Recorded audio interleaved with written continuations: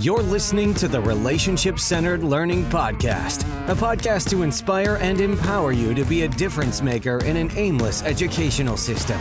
Hear weekly from adults and students who are having a radical impact in the education space as they share from their minds and hearts, giving us practical tools that we can take back to our classrooms and campuses. Here to take you outside the educational box is author, disruptor, and your host, Kevin Curtis.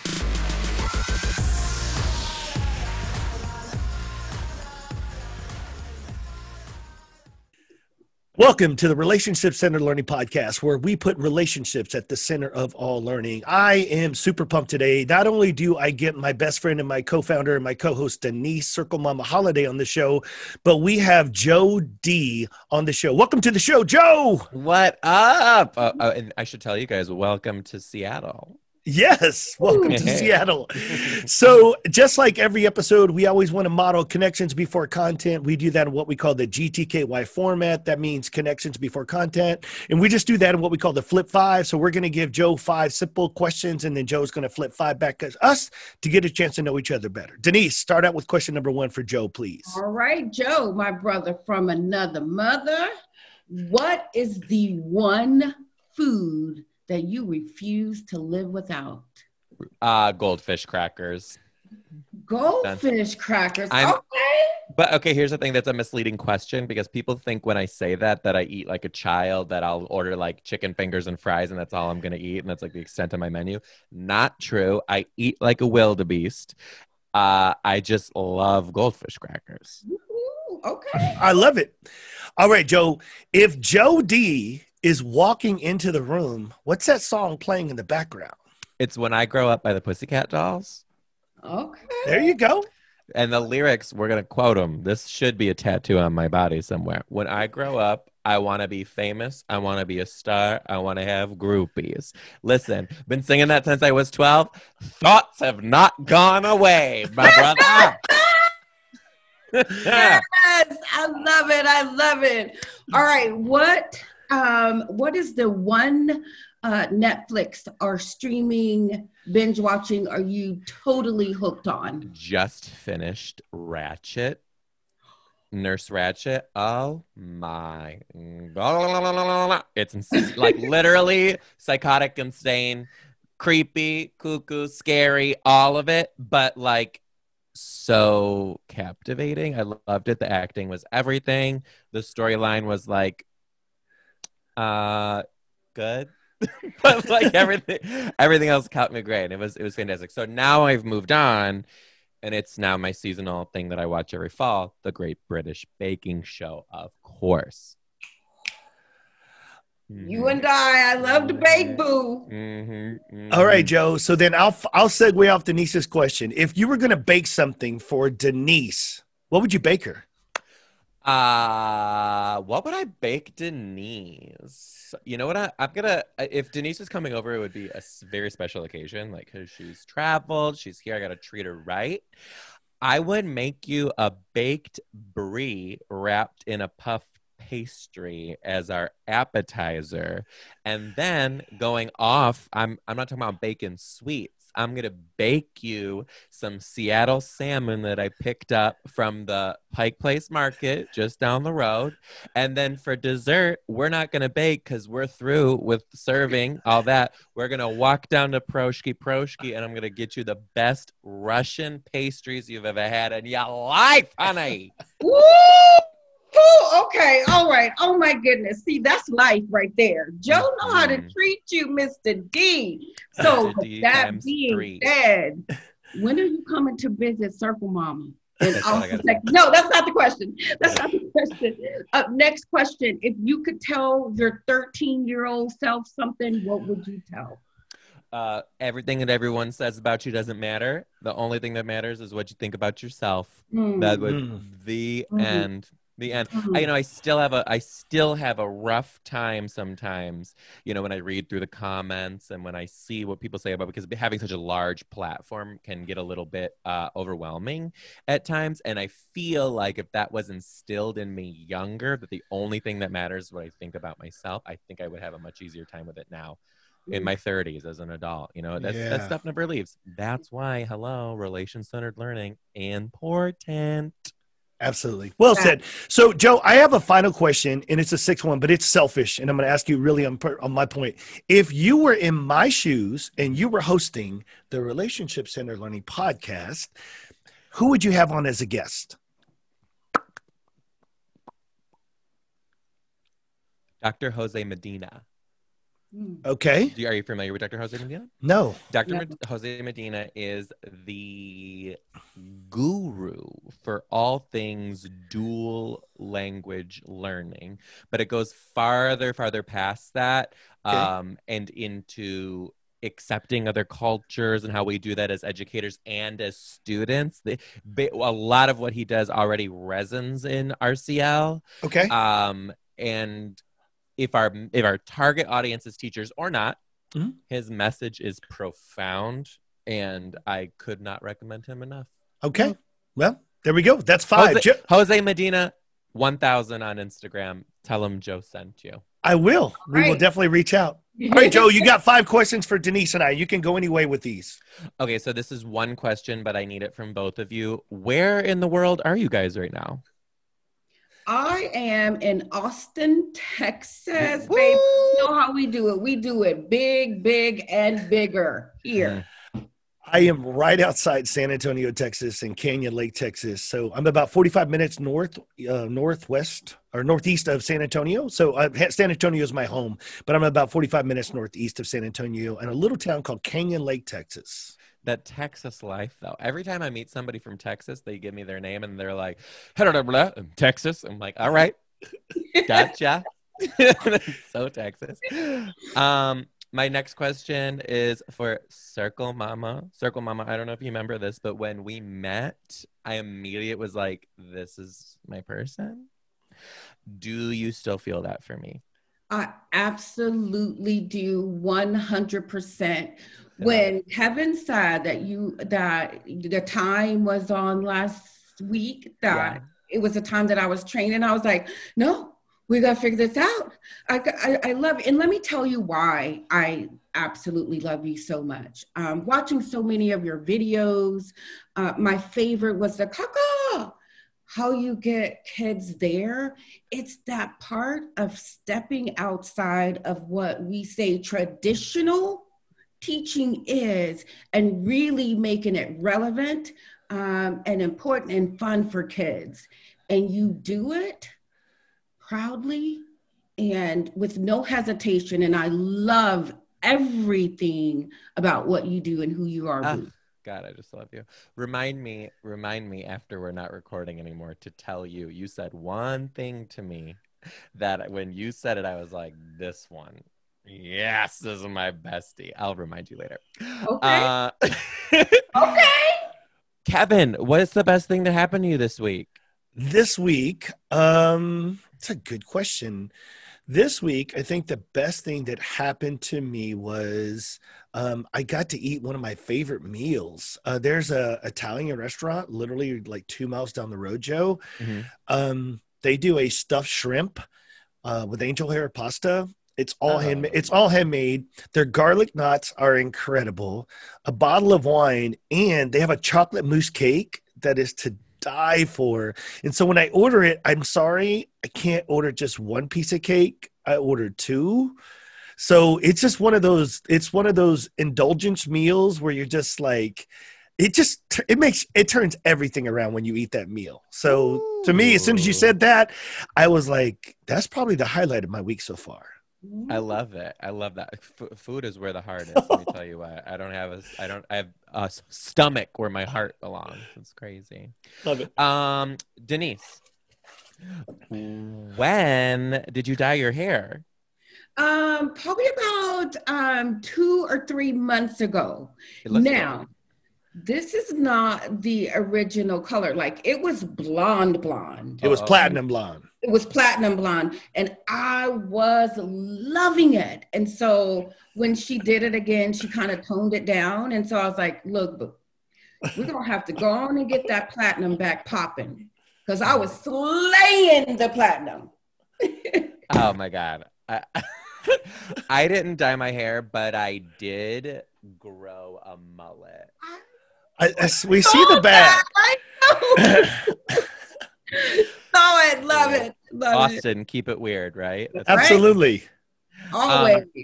And then Kevin, on the same platform, I just got to very bluntly ask you this too. No. I'm currently going through this in my own life. Okay. And I need your pro tips. When did you start going bald, and how did you reson with that? Because I'm currently at a crisis in my life with my hair falling out, and I want to, either just shave my head, right, give all my money to the best surgeon, and just change my scalp completely. So what's the pro tip? So unfortunately, I started losing it in my late 20s. And so it was exactly 20 years ago. It was the school year of 99-2000. I was a baseball coach. We were really poorly playing at the beginning of the season, Joe. And I was like, look, man, we just got beat 21-0 in a baseball game. I'm like, they kicked the extra points and everything. This is a baseball game, right? 21-0. I'm driving back on the bus, and my team was like, hey, coach, we're going to be okay. And I was like, yeah, you try to be encouraging the kids, but they can see it on my face. I'm whipped. I had moved 6.5 hours away from home to take this job. I didn't know anybody. I didn't know the community. It was just struggling. And so long story short, they had said, well, what if we make the playoffs? And I was like, make the playoffs? What if we win a game, right? We hadn't won a game yet. And they said, hey, if we make the playoffs, will you take us out to eat? I was like, sure. And they were like, will you buy us shirts? And they're like, yeah, sure. And they were like, can we shave your head? Sure. Last game of the season, Joe. We win in the bottom of the 9th inning. And next thing you know, they're like, you're taking us to eat. We're getting shirts. We're shaving your head. I was like, what? I don't remember that in my depressed state. And I was in my late 20s, and I had an assistant coach that was in his 50s, and he looked at me and said, coach, I don't care. I'll shave, right? But I had a younger coach who had just graduated from college. So he was probably maybe 23 or so. He looked at me and said, do I have to shave my head? I was like, if I'm shaving my head, we're all shaving it. So we did juniors, seniors. We did it all. But I would tell you, Joe, and I'm being really honest, even though I was balding, I was balding. I was losing it. There was a huge transformation, I will tell you, from balding to bald. Like when they shaved it and they covered my ear or my eyes, and they walked me to the mirror and they videotaped it, I looked in the mirror and I was like, oh, so that's what bald looks like. Because I don't know what it is. Seriously, true, honest. There's something about having some hair versus no hair. It's like night and day. And so I will tell you, even after I shaved it, for the next 3 months, I wore a hat. And of course I looked like, I had pale white, scalp. So it looked like it was either, coming from chemo or struggling with something. And so I literally was so uncomfortable, Joe, it took me 3 months to get the self-courage to just say, screw it.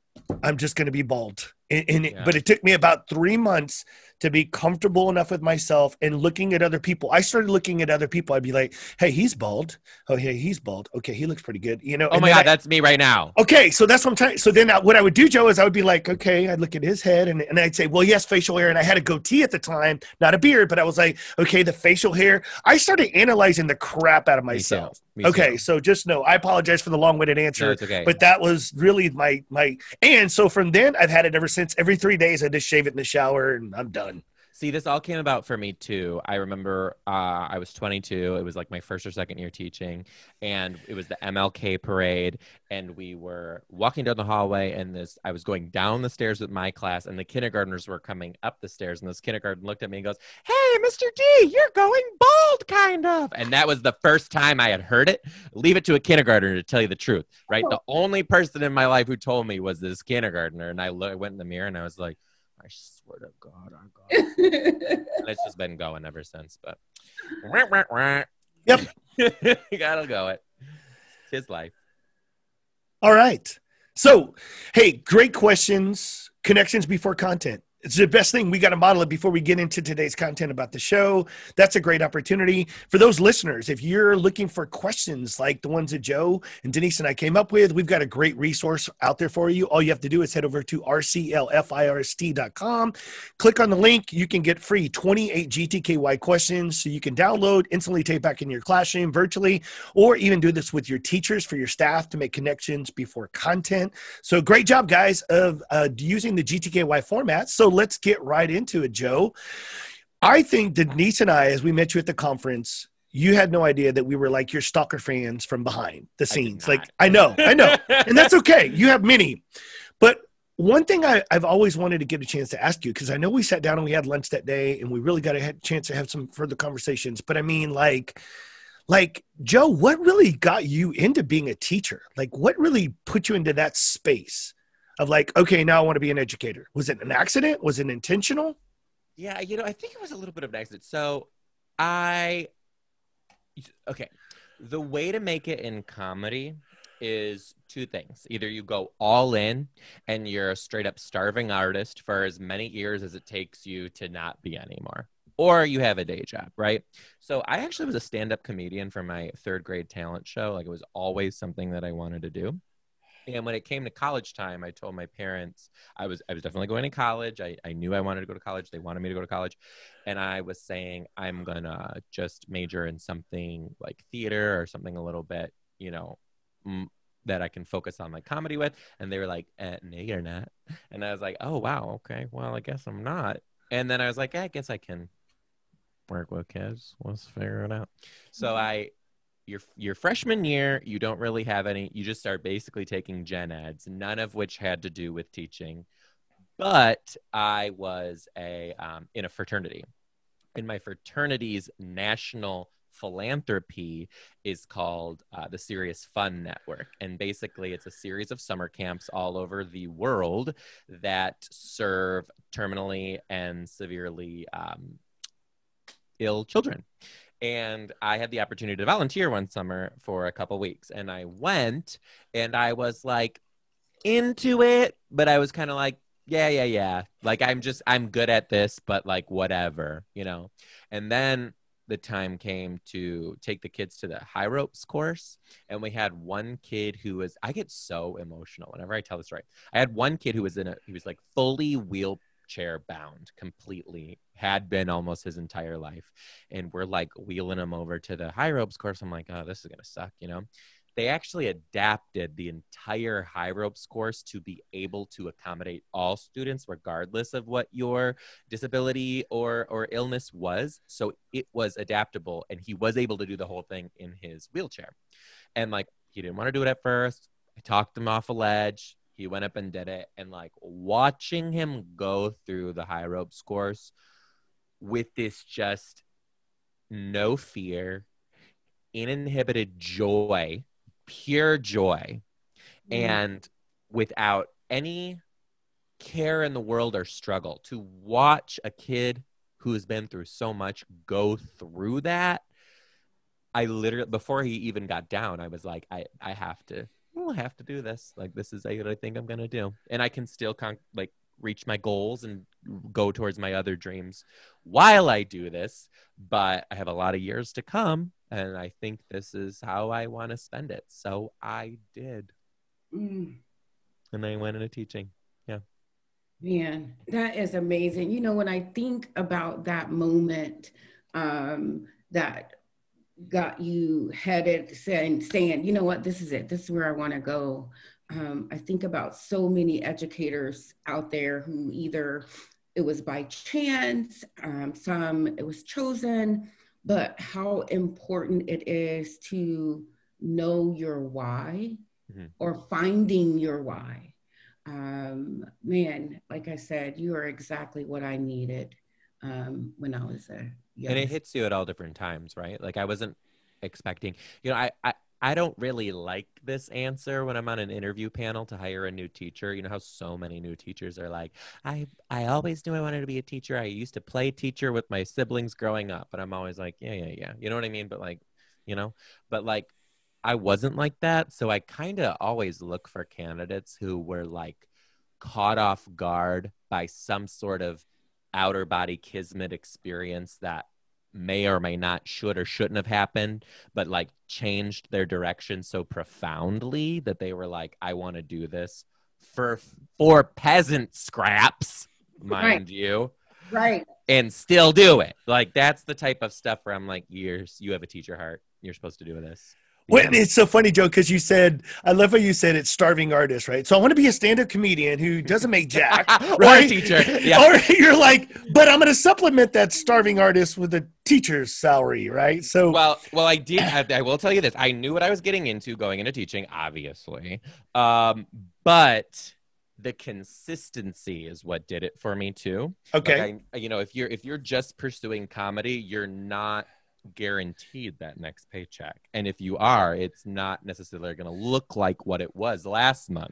But I knew teaching, I would have benefits, insurance built in. I'd be getting very little pay, but it would be consistent coming in, and I could learn how to live off that while I'm tackling my other goals. Right. So here we go, Joe. Then that's interesting, because I never knew how you got into it, and you got into it, but now, Joe, you're into it. And as much as we're kind of playing around the idea of like, it was, it gave me stable income, whatever. But Joe, the reason that we found you is because you were making a difference. Like you weren't just collecting. And the reason I say that is I want to make very clear. I have had kids who have come to me and said, Mr. Curtis, that teacher's only here to collect a paycheck. And the reason I say that is they have what they call the BR meter, the be real meter, right? In other words, it's not a BS, it's a be real. To give you a quick anecdote and story, like we hired a 7th grade social studies teacher one time at the middle school where we piloted restorative practices. And about 3 weeks in, Joe, he was struggling. You could just tell he was struggling all over the place. The kids were struggling. He was struggling. My principal was like, hey, why don't you just take a deep dive with him and, sit down with him. And so the first thing I said was, hey, how are things going? He's like, this is horrible. I'm like, okay. And I'm like, well, ask him a simple question in the first 5 minutes. What do my kids know about you? And he was like, nothing. I don't want my kids to know. These are the worst kids ever, blah, blah, blah. And so I was like, ding, ding, ding. I could know why he was struggling, particularly on my Title I campus. It was 80% minority, right? And he was this white guy. And so I came back and I was like, well, let me see what I can do. My principal's like, Kevin, go in there and like build a bridge. Like I've looped up with these kids. This is I was daddy discipline for this pilot group. So I love that. Daddy discipline? I love that. So I was daddy discipline. So I had spent 2 years with these kids. This was my 3rd year. He said, Kevin, nobody knows these kids better. You go in there and you get this teacher to get to, build a relationship with these kids, right? Mm-hmm. I looked at him. I was like, there's not enough wood out there but I was like, yes, sir. You tell me what to do. So I went in there and we created a PowerPoint, Joe, like, your dog and this and that. And I was like, we always talk about it in a lot of our podcasts. I think almost every educator has said, you got to be vulnerable, ordinary, human, whatever the words are, right? You got to show them that. But he had this wall up because he was really intimidated by these kids. So I'm in there and we're doing the dog and pony show. And he would be like, I have a dog. And I'm like, I'm trying to, you got to connect with the kids. Well, 3rd period, LaJoy walks in. LaJoy. And LaJoy, as soon as she walks in, Joe, I know something's up because as soon as she walks in, she's like, Mr. Curtis, why are you in here? Like right out the bat, like it was odd, right? And I was like, LaJoy, I want to come see my family, my kids. I want to spend some time with her. And she was like, she ain't buying it, right? And I felt like I was on an episode of Undercover Boss, and you just felt like you're waiting to get busted. So we're going through the dog and pony show and blah, blah, blah. In the middle, like you said, just like your kindergartner, my 8th grader had no filter. And she stood up and she said, I know why you're in here. And I looked at her and she said, because of him. And she pointed at the teacher, Joe. And I was just like the mustache, the bad toupee, the fake tattoo rolled up, whatever it was, right? Like busted, right? And I was like, LaJoy, no. And she said, Mr. Curtis, you ain't got nothing to worry about. This is what she said. We've already talked. He won't last another month here. He quit the next week, Joe. And I'm telling you, I said, when we went to hire, I said, raised my hand at the meeting. I said, can we have LaJoy on the hiring committee, please? No, honest to God, I quick pause. Yeah. For anybody listening, putting kids on the hiring panel is maybe second round. Right. will change the culture of your building. Yeah. Bada bang. It gives them so much ownership to walk around the building and say, I hired him. like try it. At least try it. Sorry. I'm so sorry. Keep going. No. I think it's great, Joe. But here's the deal. Here's where I was going full circle with this. Mm-hmm. They knew that teacher was there, not for them. The reason you got on the Ellen show, the reason that people started to celebrate it and Mr. D became ×3, right? This big is because you obviously realized, Joe, you weren't doing it for a paycheck. And just, right.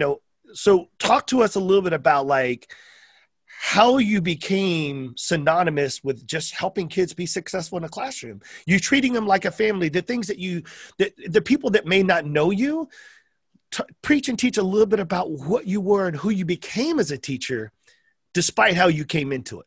Mm-hmm. This might be a little bit long-winded, but I'm going to. That's okay. So, I always connected to using my comedy in my classroom with my kids. Now, if a lot of people see my clips on Ellen, I'm very much exclusively talking about the teacher side of my life, which is true, but I didn't really have an opportunity to talk about the comedy side of my life.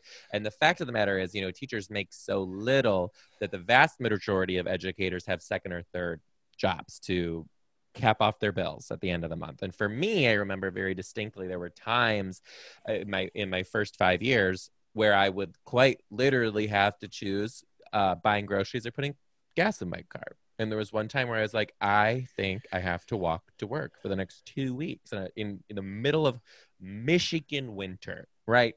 Teachers shouldn't have to do that, mind you. But so I was a stand-up comic, and I would go to work, and I was actually a stand-up comic and a spin cycle instructor. So I would go to work, I would teach cycle, go home, take a shower, and then hit the clubs and do my sets for another like $40 or whatever it was.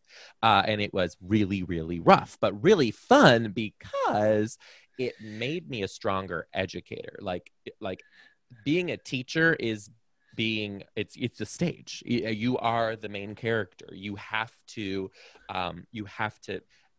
keep these little people's attention at all costs and make these split decisions.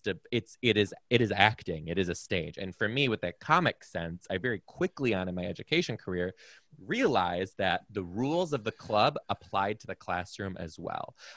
When I was on stage, every once in a while, I'd get a heckler who would yell at me and say some stuff and boo me off stage. And that was happening all the time in the classroom too, except the kids were worse, So it's like, it was preparing me for that. And then being able to read the room. You got to read the comedy club. You go in and you have a set of jokes, right?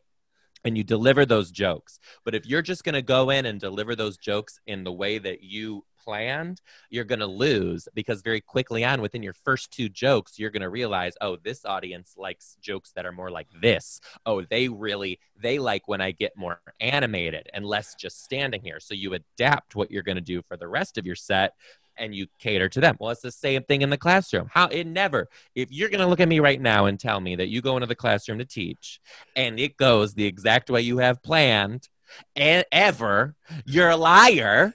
And you can go clip down to red. Just kidding. We don't use that. But it was making me extremely better. And then to realize the power of humor with kids is exactly what you just said. Just like we do the 5 questions in the beginning of the day, using humor, let them know who I am. It showed them I'm a person. It showed them I'm not just a teacher. I have desires, and I have motivation, and I have a sense of humor, and a very particular sense of humor. And I'm going to invite that and show you how that's done. So when I started using comedy in the classroom and talking about that a little bit more, that really resonated with a lot of teachers to say, hey, I would like to try a little bit of this. I would like to do this more often. I think my kids would benefit from using humor in the classroom. So then it went from there. But anyway, a little bit, we're like midway into the podcast episode, and I do want to be forthcoming too. I had a lot of struggles in education as well. And particularly being a teacher who's on the LGBTQ spectrum is very, very, very, very, very difficult. And I spent the vast majority of my career still not being myself. And I felt that was not wrong to just me, but wrong to people in general. And I very quickly realized that teachers are often told to fit this very specific mold of who they must act like and who they must be and what they must do when they leave the classroom and not do. And I don't think that's right, because two things. One, if students are getting the same cookie cutter design of an educator year after year after year, they're not going to learn how to work with different kinds of people. And on the other hand, if they come in my classroom and they meet this unique individual who is, a confident gay man who loves them and is treating them with respect, well, when they leave the education system and go off to college or the workforce and they meet a person who's on the LGBT scale, I would hope that they'll reflect on their time in fourth grade and say, actually, my fourth grade teacher was a great guy and he was gay, so you might be too. Or they might say, my fourth grade teacher was gay and he was kind of a dick and you might be too, but he cared about me. He cared about me. So I know he was a good person, because you don't have to get along with everybody. You don't have to get along with them. So that struggle was very, very real. So 2 years ago, I actually ended up leaving the classroom to pursue comedy full-time with education in mind. And I believe that the things that I'm doing and the platform that I've been given now, I can reach more educators. And I started to realize that that was almost even more my calling than working with kids, because now if I can talk and say these words without a target on my back from a school district principal or superintendent, then I hope that I can affect more teachers to be themselves. And ultimately, that's going to reach more students. So when I go to a speaking gig and I'm talking to 3,000 teachers who are each going back to classrooms of 30 kids minimum, that's a huge difference that I'm making. So a couple of the things that I've done since then, besides just, being an advocate for teachers and using comedy to speak the truth about education. If you come to one of my shows, you'll laugh your ass off. I'm so sorry. I shouldn't be saying these words. You're going to laugh. But later you're going to leave and you're going to get in your car and you're going to be like, that was kind of dark, and it's serious, because that's how teaching really is. So I'm saying how it really is. But the other thing that I've done is I've actually started a scholarship in my name. It's called the Mr. Dombrowski First Year Teacher Scholarship. And it is a scholarship that provides funds to Title I educators who are in their first or second year of teaching. And essentially what I do is I award the candidate a very large sum of money. And I tell them, this is for you.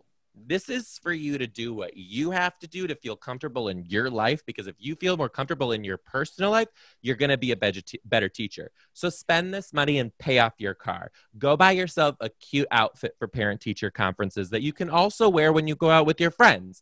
Maybe get your car washed, get your floors redone at your house, pay for your pets, whatever it is that's going to make you as a person feel more stable and comfortable financially. That's going to make you a better teacher. So being able to help these teachers who are passionately working in Title I, like I did my entire career, and knowing how hard that was, well, now I have this huge platform. I'm always going to use it for the teachers, So seeing that what I did in the classroom and how it affected so many educators really made me realize that the calling was to the teacher, and I needed to do that. I needed to, end my relationship with working with students so closely. But I do believe that what I'm doing now is very sneakily making an impact. I do believe that. Absolutely. I love it. And that's truly who you are. And that's why I love you, Joe. Like, really. And I can say that I love you and I truly, truly mean it. You're a phenomenal educator. And I think about the thing that's most impactful for me when I saw the video of you and your students on the playground and you were calling them in. It wasn't so much. It was very creative how you did it. But what really stood out for me is the looks on their faces as they lined up. Like, it was the kids, it was in their body language, it was in their faces. They were excited to come to that calling, not just to the calling, but to know, like, this is my teacher. How can other educators, what can they do to make an impact on their students in that way. I think, oh my gosh, my teachers called me to line up, and it was like we were cursing her out. Like, what, we were throwing, foolishness was going on. But the looks in their faces, how happy they were to come and line up with you, not for you. What can you say? I got to be honest too. The biggest thing that I always say to educators when I'm on stage is like, don't try and be me. Like, if you see something that is working for you that I'm doing, adapt it to be you, because the kids will have that same joy in their eye, and they will have that same experience from you being yourself. And what you see in that video when I call my students over to me is me being my organic, authentic self that I am in the classroom at all hours of every single day. So they were, they did like, this is my teacher, you know what I mean? But that might not be you. That might not be the listener, and that's okay. But if you are yourself, they're going to connect to the authenticity more than you are, because students can smell fake a mile away, and they're not going to connect to it. So my biggest thing for teachers is let them into your life. Like, show them your colors. Who are you? Like, what makes you unique and special? Is it about your interests and passions, or is it about your culture and your family? Just draw them in by just being yourself. And here's the other thing that not a lot of people say, which is why I'm kind of happy that I'm not in the classroom anymore. I can say stuff like this. You don't have to like every kid. We don't go through our days as adults liking and getting along with every other adult that we meet. You don't have to like every kid, but you have to be good enough of an actor to make them feel special and make them think that you love them more than anything. Because at the end of the day, you're going to take care of those babies. You're going to take care of those babies. But it is okay to look at yourself and say, this one's not for me. Like, that's an okay human emotion, right? But when you're more honest with yourself about these feelings that you have in the classroom and for your kids and for your practice, you can be okay with what you're doing, which allows you to then fully be yourself. So that's the advice that I give. No, I think it's great advice.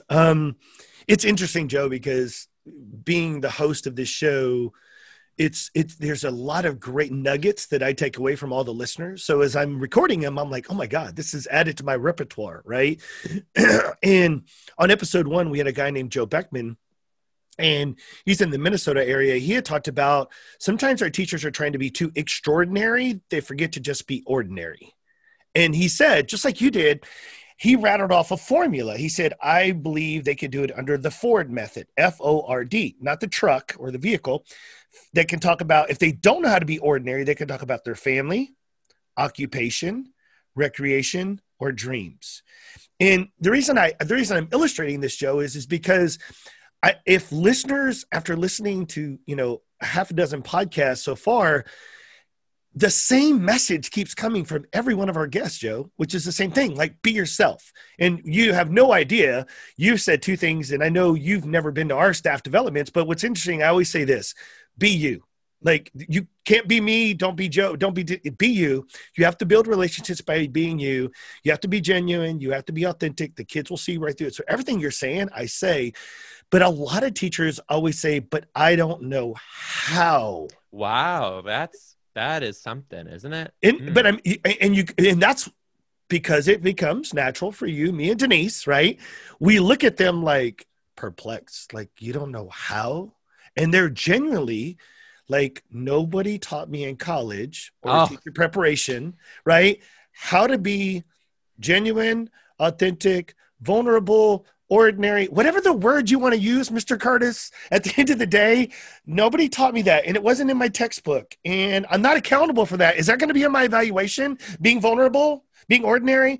So as much as you've appreciated this, Joe, leaving public education, I left because it was the flipping box. And I was tired of being in the box and being told what to do, when to do it, how to do it, and then watch it all be, not all, I shouldn't use general, but watch a lot of it be unsuccessful, right? So I said, just like you, Joe, I met Denise coming out of the box and saying, that's it. I got to make a difference. I got to do something different. And just like you realize, this platform gives me a lot more ability to resonate with a lot more people in education than being in my one school or my one classroom or my one building or one district. And what I've appreciated about this platform is I can sit there and say with certainty now, what's the problem?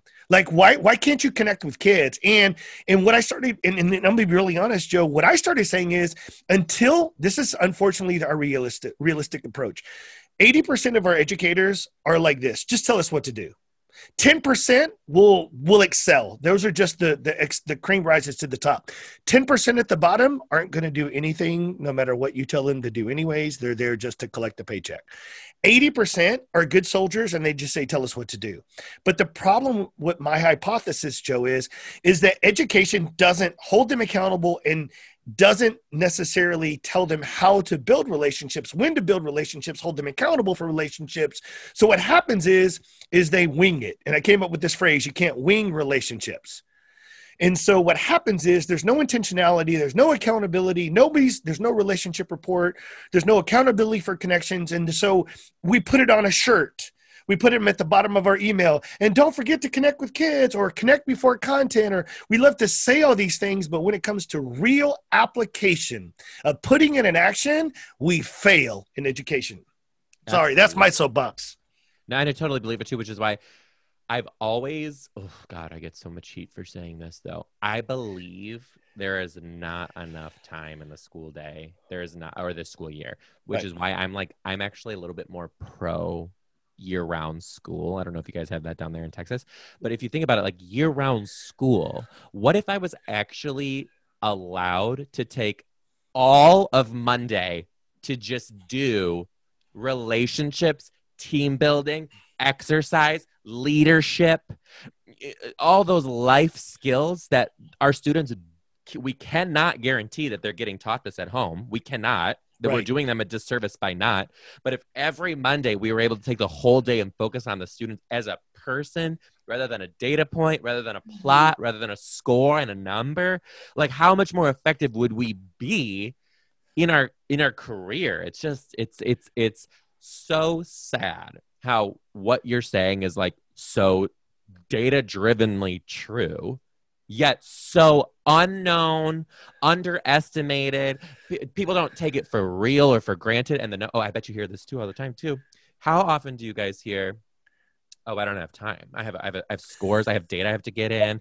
I have an evaluation. I have to write 4 pages on my evaluation before it's even due. I don't have time to get to know them. We're not talking about computer chips here, people. We're talking about people. Oh, Joe, it's our number one obstacle. I know. No, you know what I tell them, Joe, in the middle of that, when I hear that stuff, I'm like, well, what about our time? I said, oh, wait, y'all didn't hear last night at your school board meeting? They just made a decision last night at the school board meeting. You guys are getting an hour lunch starting tomorrow. They're like, what? And I'm like, yeah, it's going to cost you 30 minutes of instruction time, but you guys get an hour lunch. They're like, yay, we get an hour lunch. I'm like, wait a minute. Did you just hear you lost 30 minutes of instruction? And that's why time is perception.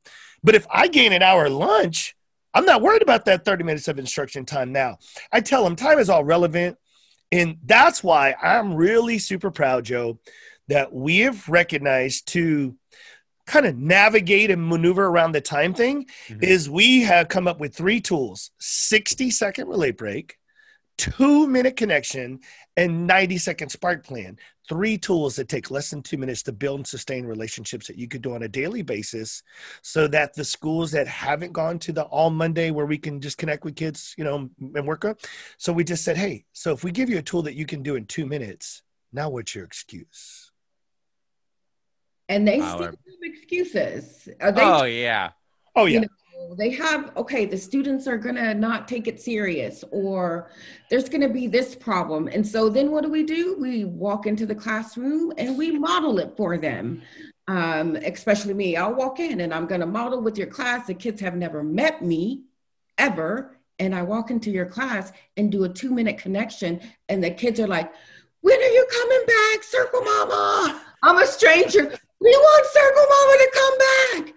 I'm a stranger. Yeah. So I can walk into your class. And that's the deal, though. It's me being able to walk into your class, a total stranger, and ask a question that is low risk, fun, engaging. The kids love it. Bam, in and out. And you can be back to your academics. So what is the problem there? Right. Oh, like, Denise, you know what that just reminded me of too? People used to always say to me, they're like, how do you, okay. I always taught in like smaller schools. So we're talking 2 or 3 of every grade level, K5. Right. 1 year only, I sold my soul to the devil and taught in this bougie school and hated every single day of it. And I will openly tell them that. And I literally told my boss, I was like, it was like mid-year, and I was like, here's the thing, can't do this. You know, like I had a parent, I was doing a lot of relationship building, and a parent came up to me and said, I don't think my daughter's learning needs are being met. I was like, do you even know your daughter's learning needs? Anyway, so I'm in these smaller settings, and people would always say to me, how do you know all these kids' names in other grades? And I would literally, they'd go by the hallway, and I'd be like, Dennis, Richard, Dion, all of them. And I just like, boom, boom, boom. Like if you walk past my door throughout the school day at any time, I'm probably going to know you. If you're on a different floor, probably not, but I'm probably going to know you. Do you know how much of a difference that makes if you're a 4th grade teacher, but you said hi to the 3rd graders consistently the year before? Like, I humble brag. I was that teacher who the kids would come in and be like, oh my God, I got Mr. D. And I would always feel bad because I'm like, shh, like, I don't want to make the other ones feel bad. But most of the time it was only because I knew their name. I knew their name coming in. Like I said hi to you every day. We talked every day. And those simple tasks that, Kevin, take 30 seconds, 1 minute. Now, you can knock 10 kids' names out as they walk past your door in the morning, and it'll take you less than a minute.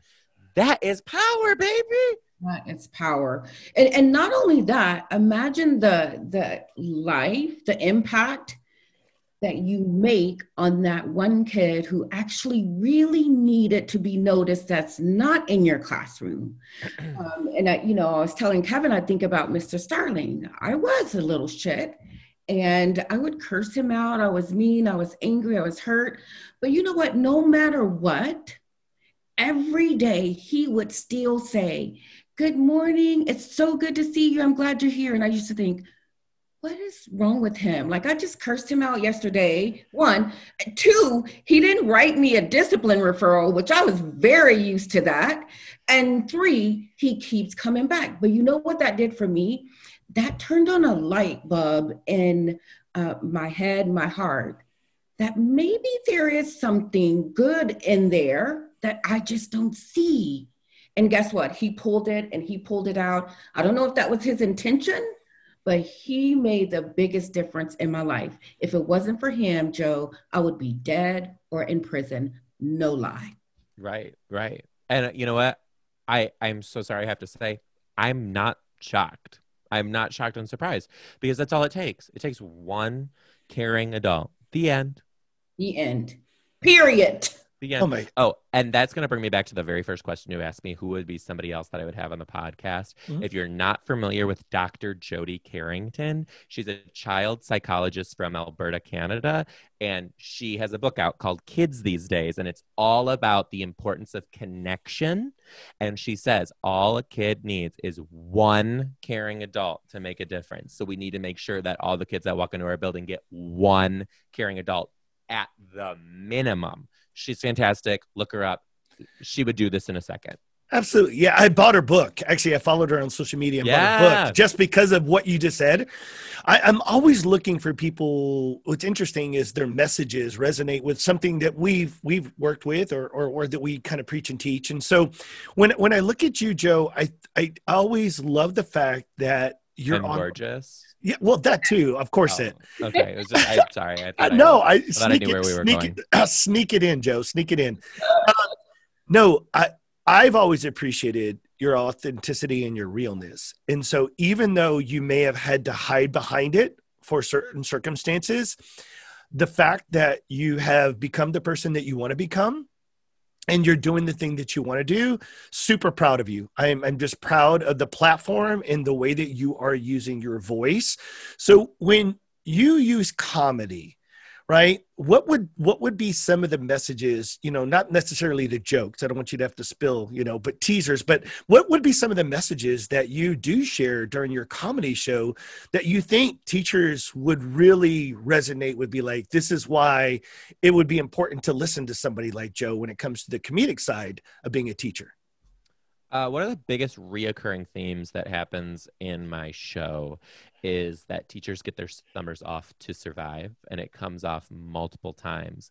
And the way I present that is by telling the top stories of me in the classroom that people would never for a second believe is true. And I start the show by saying, you guys aren't going to believe this. Everything I'm about to tell you is 100% true. 100% true.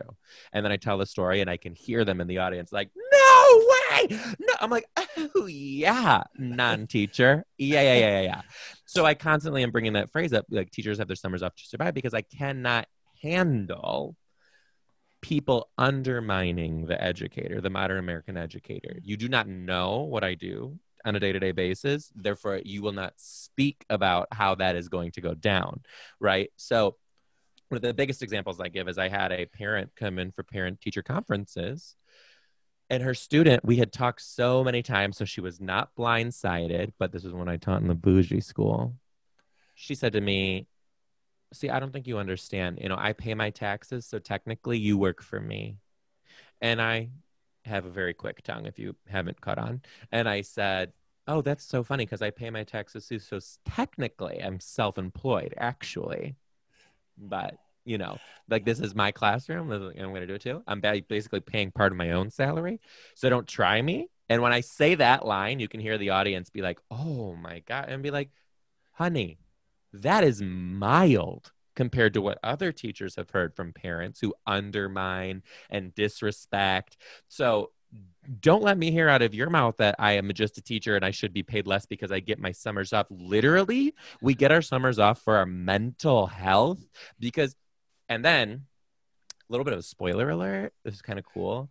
My book got picked up by publication, so it's going to be coming out hopefully at the end of 2021. So keep an eye out for that. But in the book, I go even darker into some of the things that happen in the classroom, and I tell the reader that there are things that you could never, ever, ever be prepared for through your undergraduate studies when you get into the classroom. And a small spoiler alert, but one of my students had a very, very, very rough family life. Was his mom was addicted to drugs and out of his life completely, and then his biological father overdosed on drugs. And I, the teacher, was the number one consistent adult figure in his life. So I was called into the foster care facility to tell him. I was the teacher. These are things that you just have to be a teacher. You just have to have a teacher heart. You have to innately have it within your blood to be able to hold on to that with you for the rest of your life, that you had to do something like that. And the everyday American thinks that they know what we do. They think they know what it's like because they went to school or they have a kid who's in school. So they think they know. They don't know. So my main mission really in the show is to use comedy to bring out these darker undertones. So you're laughing with me in the moment, but you get in your car and you're like, ooh, we have to do something about this. And that's why I do what I do. Love that. Love how you go about doing that. Sounds a lot kind of like Circle, Absolutely. It is. Yeah, it is. Love it. Driving away, thinking about like, did that really happen? Is that what an educator really has to deal with? And I think most who are not educators have no idea some of the things. I know Kevin's experience is my own with students, and literally having to save a life, sit in a car while a young lady is trying to commit suicide. Yep. I'll never forget that. And she made it, but we have a lot on our plate, and I would do it all over again for the students. 100%. So, Joe, go ahead. People often think about this too, and they look at us, and we're Title I educators, and they're like, oh, it's because they teach in these Title I schools. It is not. This is everywhere. It's just masked differently depending on where you're at in the world, but this is everywhere. So this is every teacher, regardless if you're teaching in a very affluent area and you have parent support or you don't. These things happen to the modern American teacher regardless of where you're at. So, Joe, how do you feel the pandemic has impacted teachers? What are you seeing? What are you observing? What are you supporting? What are your experiences about teachers going back to school in the mid-pandemic? I'm seeing teachers completely being undermined. I'm seeing teachers going from heroes in January to the complete villain in August. And it is crazy to me that people are going against the teacher when teachers are advocating for their own life and safety, for the life that they live as well. Well, there are, and where am I at on the scale? Now, personally, I believe that we need to start looking at the pandemic and education on a need-be basis and an individual basis, because I don't think it's necessary to tell the entire country every school is going full digital. Because, I went on a trip to Yellowstone this summer, and as I was driving down the street, we drove past some very, very, very small, I'm not even kidding, like almost one-room schoolhouse-esque schools. And I thought to myself, I was like, well, these schools in these areas might not need to go full digital. One, because they might not have the same capabilities. So their learning, if their learning was only virtual, might be impaired so much that they're not going to learn anything for a year and a half. But also their community is so small that if we're actually monitoring the levels of coronavirus and things like that, it might be safe for them to go back in the classroom. Hold on. I'm so sorry. My alarm is going off. No. But then the other thing too, we look at like these big inner city schools. Like I'm here in Seattle, and there are schools that are going back, and I'm looking at them. I'm like, it is not ready here. It's not ready here. But you're making these teachers go back. And I hear from at least one teacher every day who comes with me and asks me for advice on if they should stay or quit their job because they have a sick family member at home who cannot be exposed to this, or they have these other things, and their school is telling them, tough, what do you choose? And that's not right. That's not right. Yeah. No, I totally agree. I'm with you, Joe. There's not one method of madness to be able to go back during this. I think differentiation has to be played more into the logistics of every case and every school district. Yes. Like you said, I hate that we went from heroes to zeros in a matter of months, celebrating teachers, what they were willing to do in the beginning of this pandemic and going outside their doors and teaching and, putting hotspots on buses and driving around so kids could have Wi-Fi's. And, we were celebrated for doing things above and beyond. And then it was like, no, we expect you to put your life on the line now, like you're in the military or something. And so, and here's the deal. Everybody is going to perceive this different. And the one thing I've learned about restorative is, and one thing that Denise has really helped me, I was a football coach. I was a disciplinarian. I'm an administrator. I come from this very black and white world. And Denise brought a lot of gray into my life. And we really are the yin and yang. That's why we're best friends. And we balance each other out. But I think what I've learned through this work is everybody's entitled to feel how they feel. And it's not right for us to invalidate somebody's feelings. Our job is to listen, to digest, to try not to assume, and to really start to see things different. So when you mention, the things that came up during this time, with race and diversity and culture and politics, and there's just so many things that are impacting the world. And we're all just trying to teach kids, in the middle of that. And that's why I have been an advocate to just say, don't forget about building relationships with kids. And I'm not saying safety should not be our number one concern, But once you consider yourself safe, right, Joe? In other words, whatever that looks like for that little school or big school, whatever they deem safe, once you get past that, I feel, this is my personal feelings, like it's been crickets. Like nobody's talking relationships, connections. Nobody's talking about anything. And that's not a complaint. That is an observation that the way it was already tough enough to get teachers to understand the concept of building and sustaining relationships with kids as importance and value pre-pandemic. Mid-pandemic, I think we have thrown, and this is my opinion, I'm entitled, like you said, Joe, I don't work for a school anymore. I can say what I want, right? And so what I'm saying is right now is some schools have said, forget about relationships. But what's interesting is they're saying, no, we need to build relationships, but we're not going to spend any money. We're not going to do anything. We're not going to enforce that. We're not going to put it, we're not going to put anything. But then we're going to talk about like, well, don't forget social emotional learning or culture, diversity, trauma-informed practices, all the big key hot words, right? Yep. And then I'm like, but you realize all of the things that I just brought up, which are great. I'm not even putting them down, Joe. Those are necessities in today's modern day school, right? But you realize all of those initiatives come in what I call lesson-based curriculums. Social emotional learning, race, trauma, they're all going to come in a lesson-based. You were a teacher, Joe. You get this, right? And in my opinion, lesson-based curriculums blend relationships. They don't build relationships, which is why I've tried to get people to understand, what if there were tools out there that don't require a lesson base, don't require a lesson plan, right? Don't require you to talk about race, culture, diversity, nothing, right? Don't even talk about trauma. How about if we just get to know each other?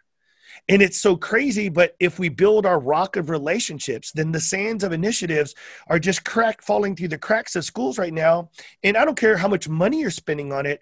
Now you're asking teachers in the middle of a pandemic to also address social emotional needs of kids or trauma, or let's talk about race, or let's whatever. But we don't even know each other, Joe, right? I mean, does that make sense to you? It makes so much sense to me because, I'm not a person who very publicly will talk about my political stance or beliefs. It's just like who I am, right? But the one thing that I can say with confidence that I'm seeing in this country that I have never seen in my entire life is the intense divide that is emotionally heated between two parties of people. And I grew up in a family where we talk to people and we say, it is great that you think differently than me. I want to learn from you. I might never agree with you, but I hope you respect that too. And that is not what I'm seeing right now on the majority on both sides of a political agenda. And as I walk through the streets of Seattle and I see what's happening, I'm over here like, have we just been so ingrained in technology that we lost the connection and relationship building, that we have lost the ability to use our words to speak with people and still build a relationship? Now, I'm not talking about the protests and things like that. I'm literally talking, because I'm not talking about that by any means. I'm talking about the individual to individual who have two differences, who are not able to speak. Yeah. And what? So when we talk about things like relationship-centered learning, we're preventing this from ever happening again. I want to teach my kids, and I want to teach the American children to respectfully disagree with each other's opinions and very tactfully use your words to convince, convey, and portray, but not attack, diminish, and cut down other people just because you know one fact about their beliefs. It's like, what is happening here? Yes, that's it right there. To be able to have those difficult, courageous conversations, you have to listen from a place of grace without judgment. I want to hear, I want to know, but I can't come from a judgmental place. And the only way I can do that is if I'm really listening with grace. Oh, that was the perfect way to say it. It says I'm listening with grace. Yeah. And so, Joe, I think what you just summed up was the reason why we believe that trying to push relationship-centered learning is to say, look, isn't relationships at the foundation of personal relationships, professional relationships, classrooms? And so it's the foundation of life, relationships and connections. And the fact that we've kind of pushed away from it is the reason why we're pushing to the center of it. We're leaning into it more than ever. And my message lately has just been like, well, look, okay, the school systems in general have been, a variety of different pathways have created a lot of different things that have been dysfunctional in school, right? So here's the deal. What better reason than a pandemic to hit Control-Alt-Delete and blow this crap up and start to say, hey, look, we got it wrong. And we knew we were going in the wrong direction. Listen to the people I've had on the show, right? You're going to be like, well, I quit and I started doing this, right? Trevor, when I just talked to Trevor earlier, right? He's like, well, now I'm no longer doing it. I'm out here. I mean, they're pushing the people out because we're realizing we've got to have another platform to do something in education, right? So why not take mid-pandemic and go, okay, what if we could start from scratch and rebuild a school system? Because we started talking about the difference reopening a school system, Joe, versus reimagining. Mm-hmm. Reopen means like open like nothing happened, right? And there's very few schools that are reopening like it was just like we hit pause back in March and we opened up like it was nothing. I think you have to reimagine what the new school system is going to look like. So why not was your reimagining virtual, hybrid, online learning, distance, social, was you're reimagining all those other logistics? Why not reimagining putting relationships at the center of learning and doing what you just talked about, Joe, which is maybe we do, maybe if it's not all Monday, but we're doing it for the first 10 minutes of every class, or just something so that you say, one, we're going to build some accountability. It's not going to just be on a shirt. Don't forget to connect with kids. It's not going to be at the bottom of my email. It's not going to be just some slogan to get voted on the school board. It's literally going to be put into play, and we're going to have school leaders talk about it, put it into play, and then new teachers are going to hear about it in college preparation or alternative certification, and they're going to be prepared for it. And we got this new land where relationship-centered learning is a foundation. And then when you could put the initiatives of some social-emotional learning, race, culture, science, social studies, all of those other things lay flat and perfectly. You don't have to Jenga the pieces together when you put a flat platform of a rock of relationship down for every system. So that way, when they leave school, as you said, Joe, they go out into a world and they say, hey, others may not look like me or have the same sexual orientation as I do, right? So, but you're like, I learned that in my rock of relationships in schools because all kids are different and we all learn different and we all look different, right? And we all interact different and we listen to each other and we don't judge each other. Because I believe this, sorry, I'm on my quick soapbox and I'll end this, but I believe students always wanted a choice or a voice. We just never created a platform for that. And so the hard part is people say, how do you where I live, Joe, very conservative state. I'm in Texas. I'm a football coach. I'm a disciplinarian. I'm that typical white male that they judge, right? But what's interesting, Joe, is I grew up very diverse. My brother was gay, drugs and alcohol addiction. All my brothers are dead. I'm the last surviving member of my family other than my sister. I grew up drugs and alcohol. I started smoking at 8, cocaine at 12, right? I was partying as an adolescent. All I can tell you is I grew up and now I start to realize, like, look, maybe it's time that we do listen to other people, that we listen with grace, we listen with understanding. And the reason I say that is, I'm going to ask Denise, you and I haven't done our interview, but I'm going to ask you a question in front of Joe. I'm just saying, Denise, have you seen a change in me when it comes to listening with grace and being different over the last 5 years that we've been together? I haven't seen a change. I've seen a transformation. And you, Kevin, totally transformation. Really understanding what it means, what is grace? Like understanding that and trying to understand more, like the trauma that some people experience, especially between you and I, trying to understand more of what I've been through, my background, the conversations, the questions, the times that you really think about it and come back. Because like you said, sometimes we just have to have a timeout. This is a heavy conversation and come back. So the transformation that I have seen in you, I'm really proud of you. And the other thing is, I just need you to know, yes, he comes from a very a different kind of background than I do, but he also, my mom calls him, are you ready for this? White chocolate. She calls him white chocolate because she met him and she was like, child, he might be white on the outside, boo, but he got all that soul inside of him.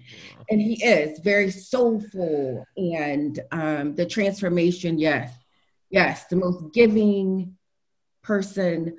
When you talked about your foundation for teachers and Title I, my brain, my mind, and my heart immediately went to Kevin. Well, okay, listen, I'm sorry. I wasn't trying to make this about me, Joe. That's not where I was at. I was like, my point, Joe, to this was this. If I can grow and I can transform, I promise you, others can. But you have to give them permission, and you have to be intentional, and you have to give them the space to understand what's needed now more than ever is the difference is we've got to be able to connect. We've got to be able to have those communications. We got to have those relationships. So sorry, Joe, we didn't mean to take over on that. That was just something that You're more than fine. You were more than fine. So, this is great, man. So listen, Joe, I want people to get to know what you're mostly excited about now. So as we're wrapping up the show, what do you want people to know about Joe D? What they can reach out to you. We're going to put everything in the show notes that you give us as far as links and things like that. Great. But I want people to know, how can they follow you, get to know more about you, go to experience your comedy, or just to be connected with you? Because I would tell you, as a social media follower, and you're definitely an influencer on social media. So the point is as a follower of you, I think if you're not following Joe D, you're missing out. Thank you. Thank you so much. You can follow me on social media quite literally everywhere using the handle Mr. D times and then the number 3, TIMES, and then the number 3. Find me everywhere there. I have a podcast as well. It's called the Social Studies Podcast, the podcast where I study being social by being social. And it's a little bit different. I have people from all walks of life. I have had very well-known fashion designers, chefs, doctors, other comedians, actors and actresses. Look, I can't even talk today. But one of the cool things that I do in the podcast is most of them were former teachers. And if they weren't former teachers, I get their hot takes on education. And it's a humor-based podcast. You know, come have a giggle, but it's the same thing that you're going to see in my show. We're going to think, we're going to learn, we're going to do it, but all through the mask of humor. So check out the Social Studies Podcast. And then also, I just did a virtual comedy show not too long ago. It was the Back to School comedy show where it was, I did sketches with some of the characters that I do. I had some live guests. I had games and sponsors. The sponsor was wine because, you know, wine and teachers go along very well. But I actually am going to have another one. I'm going to be doing a winter, it's not confirmed yet, but it's probably going to be a telethon, live telethon online for the Mr. Dombrowski First Year Teacher Scholarship, raising money for that. So you can find more information on that as it comes out by just following me on social media. If you follow me, you will hear about it. And I am excited for anyone who hasn't heard of me before to come join this insane world that I live in. Come take a look into my brain. I'm a little bit unfiltered, but I do not regret it, baby. So come on over to the land of D. Yes, my brother. Oh, I love you. Well, Joe, we you know, we're just fans of you. We appreciate your time today. You know, we just appreciate your energy, your time, your ability to just keep things real. I think that's more important than anything else. I think that's what I've learned in this work is the more real and genuine and authentic you are, the more people can either accept it or not. Yeah. And believe me, and I've understood, like, your circle gets smaller, and that's okay. And I'm okay with that. I am completely okay with the platform that we're in and what we're doing. And I'm just excited to share a space with you in education. We're excited that we resonate a message that comes from Joe D, and the fact that we not only align with you, but we celebrate what you do. And the fact that we can use you in our trainings and point people in your direction, and just tell them this is just another educator out there that has figured out how to be himself, and yet still figured himself out to be like, how do you impact other people? Like you said, through the podcast, through your comedy, through everything that you're doing, we thank you for all of those platforms, because without that, we wouldn't have Joe D times 3, and we wouldn't be able to experience your stories, the darkness, but yet the realness of them. Because to me, I don't want to put mask that. I don't want to ever put makeup on that. I want to be able to bring that to the forefront. And I want people to know being an educator is tough, and it's okay, but it is, like you said, Joe, not everybody is cut out to do what we do and experience what we do, but please don't take it for granted. And we don't want to take your time for granted. We want to thank you for being on the show today. We will make sure everything gets in the show notes. Everybody gets to follow you and celebrate you. And we just thank you. Denise, you got any closing words for your buddy? No, just glad that you decided to come. And just for the future, every Thursday I host a virtual circle for educators all over the country. I would love to have you on it. It's about an hour. Fun. I'd love to have you. I'll send you that link. We could co-facilitate together, and it'd be a rockin' party.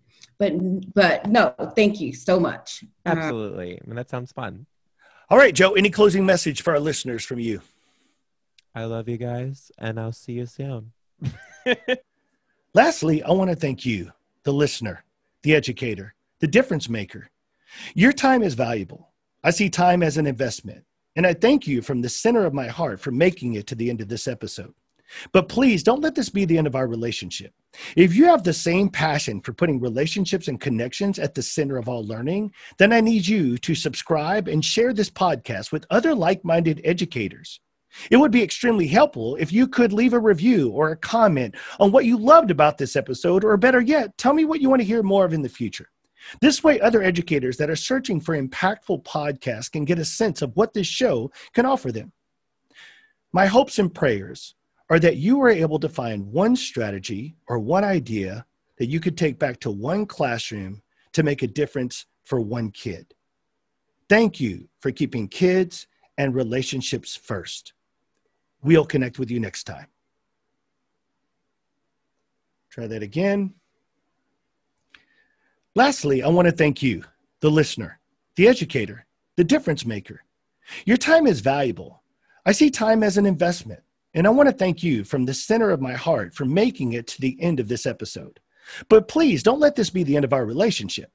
If you have the same passion for putting relationships and connections at the center of all learning, then I need you to subscribe and share this podcast with other like-minded educators.